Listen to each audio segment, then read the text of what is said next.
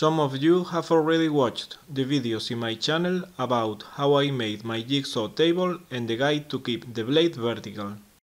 But with this guide I cannot make long straight cuts, because I would bump in the base of this guide. So in this video I will try to put the guide in one side, to have all the room I need behind the blade to make long straight cuts. My intention is to keep the guide in such a way that I can screw it in this position or in this position, depending on what I need. So I want to put the guide here, and I have to put the bearings there, and I need to put something there to put the guide on it, so I will put that block there.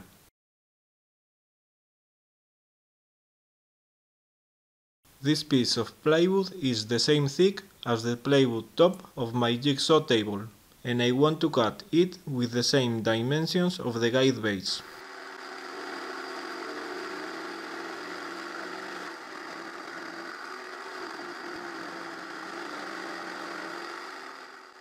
I want to put the guide as much to one side as I can. I put the top of the guide against the back of the blade, and with the help of the square I am able to put it at 90 degrees with the edge of the plywood board, and I mark the position. I center the wooden block in the marks,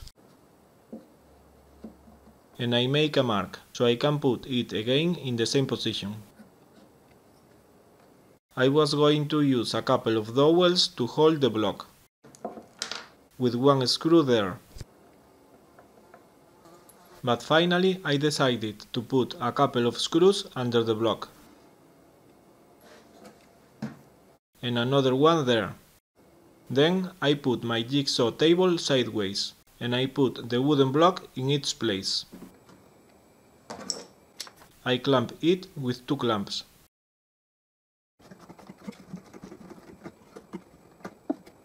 And I screw it in the bottom.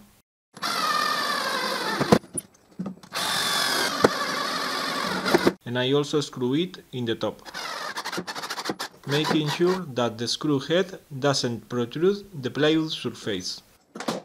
Well, I think it is very solid. Now I put the piece of plywood on the block and against the jigsaw table top, and I screw it, making sure that the screws don't protrude the plywood surface.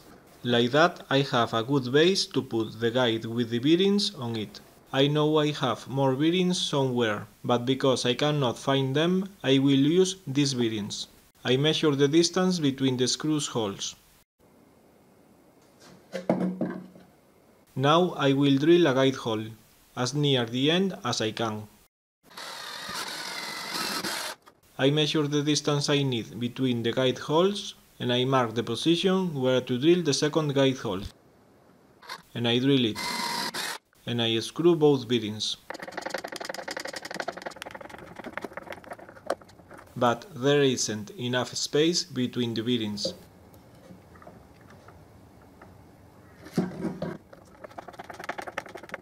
So I will drill another guide hole to separate them.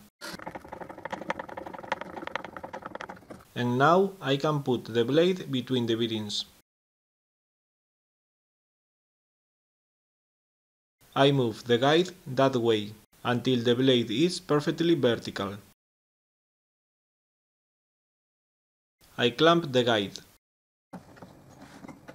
and I screw it.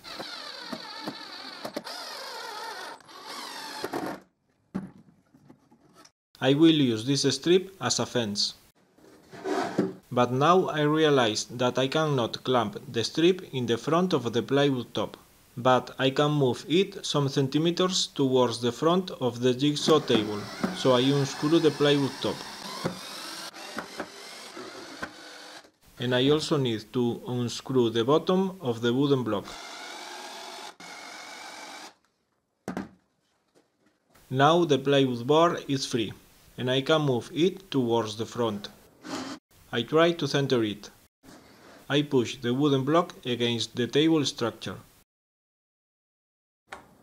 and I screw the plywood top. And I also screw the wooden block.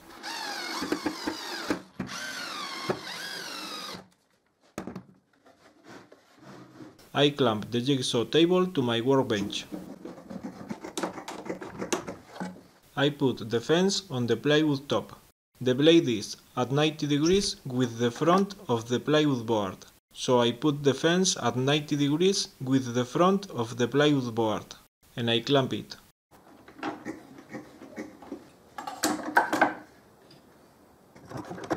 Now finally I can check how this works. First I will cut this piece of plywood.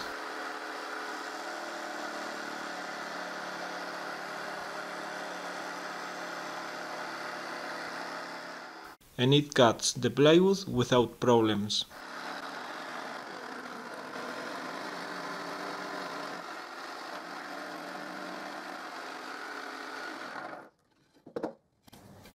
And the cut is straight and nice.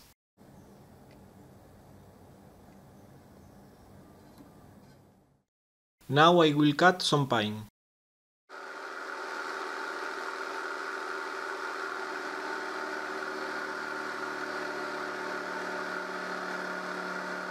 And already when I begin to cut, I can feel how much effort the jigsaw needs to make that rib cut.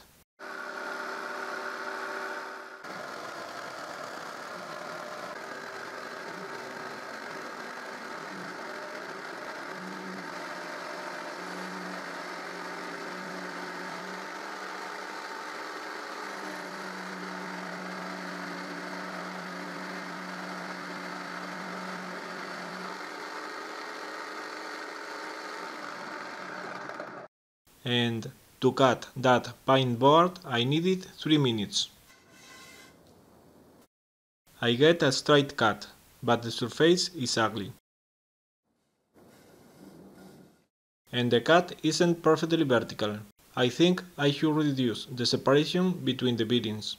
But anyway, I should plane that edge in my homemade thickness planer to get a nice surface there. Thanks for watching. You can find all my woodworking videos in my channel in YouTube. And if you like my videos, thanks for subscribing to my channel.